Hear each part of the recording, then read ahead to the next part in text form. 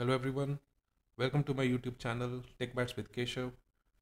Today we will discuss about some static code analysis tools which we can use to improve our code quality.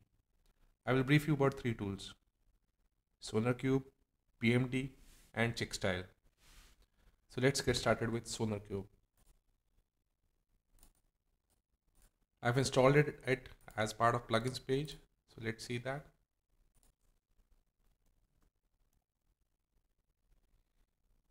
As we can see, SonarQube is installed and enabled. Then I created a sample file called student.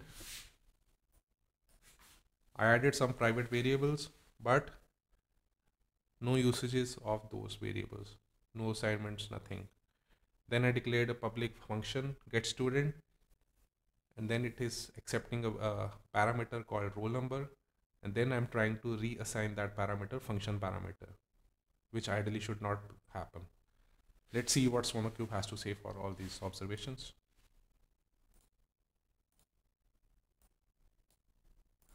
As we can see, for this boilerplate code, SonarQube has 6 observations. We have unused variables. We are trying to reassign a variable which is a function parameter. So now imagine the scenario where the code complexity and business logic ones will be added. So then SonarQube might have so many suggestions for as part of code optimization, right? So next we have PMD. So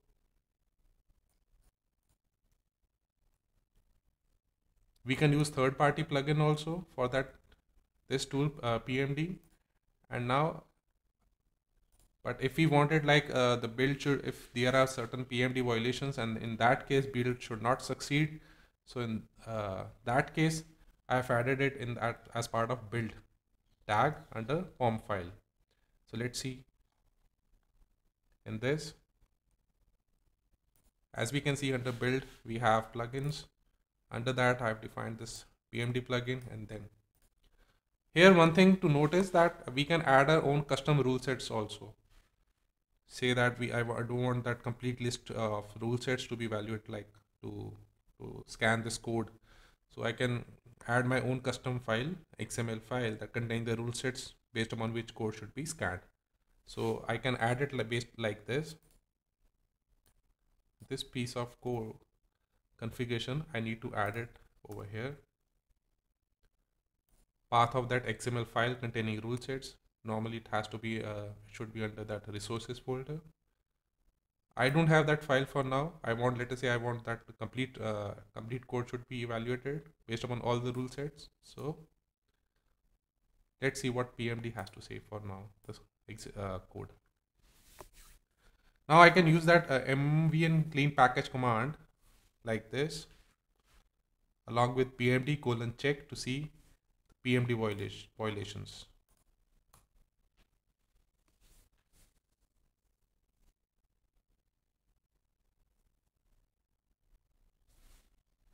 For this basic code, PMD has found 4 violations. So over here, I would like to iterate that as all of these, they are static code analysis tools. So certain violations or observations might seems like similar or same.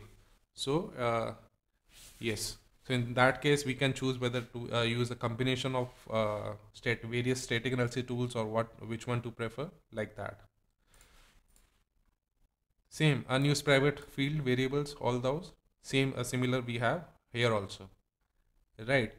Now, as this called, this made as build as failure, as we have 4 violations. Now, ideal scenario should be like we have to rectify all these violations. But there might be a scenario where at the moment a solution is not feasible, a change can't happen. So we may need to suppress that warning. We can do that, suppress that warning, PMD warning, maybe at a function level, at this line level, or at a class level. So for demonstration, I will do it for let's say for us at a class level using this annotation and then PMD. Now, when again I will try to run this command,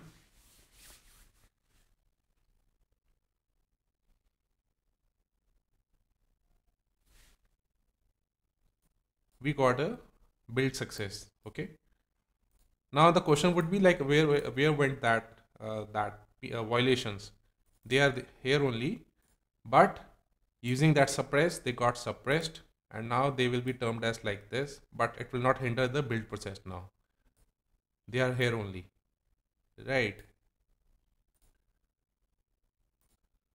Okay, the last one that we can discuss is about check style. So I added it like as part of plugins, check style. We have it like this. As we can see, it is enabled, installed and enabled, right? Now, if you want to have brief about this check style, it's basically, we can have it over here, right? And now this can also accept check style configuration file if you wanted to scan the code based upon custom configuration file, or else we have as of now two options like Google check style, we have Sun check style. We can use either of them. So now if I've installed it, so let's see if now from this particular link I can use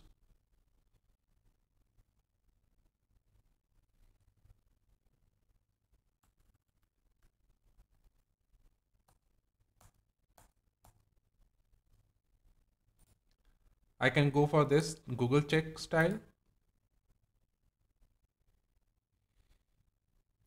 right? I can use it, or I can download the raw file.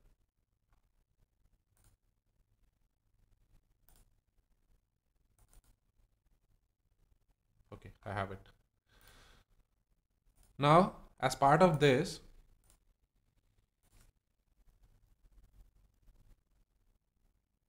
here, by default, although this will be coming, and somehow, so there will be no need to explicitly again import that Google Checkstyle, because it as a part of bundle also it is coming, right? But same way, if we want to have it some kind of custom file, we can add it like paste this, right? Now, if I want to evaluate this simple piece of code using Checkstyle, and that to Google, so there is, it is coming over here, Google checks, and let's scan this project. Now it has, as it is now more towards that formatting part and code styling. So now it has observations like we have Java doc is missing. We have a public method, Java doc is missing for the same, right? So we have class def. So over here, class def is there. This is class definition we have, and then let us say now I formatted this code, right? So it has become now like this. Missing a Java doc.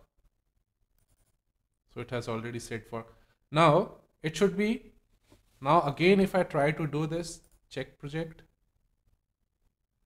now that warning got gone as we have more formatted the code. Now it has all to say about that. These we should have a Java doc for this class at this class, and then for this public method, right? So let us say if I have it something like this, this class will parse student data.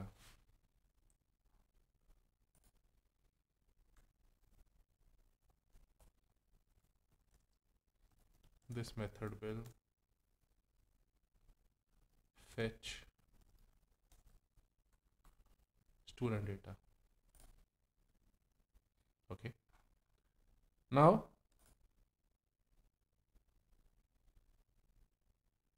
we have another set of formatting violations. We have, okay, now it also has to be defined parameter student roll number, for which details to be fetched. Now Now it has to say that this first statement of any Java doc should end with the dot sign. Let's add it like this. Now it say it has no problem with this code. This Google check style, it is almost majorly about that formatting part and code styling. So this way it said that it has no further violation for this code. So now as we saw that we have 3 tools, though we have so many, can have so many, but I have been using these 3 tools. So yeah, so it's a trade-off between which one we can use, and whether it's a single or a combination, as depends upon the requirement and the feasibility.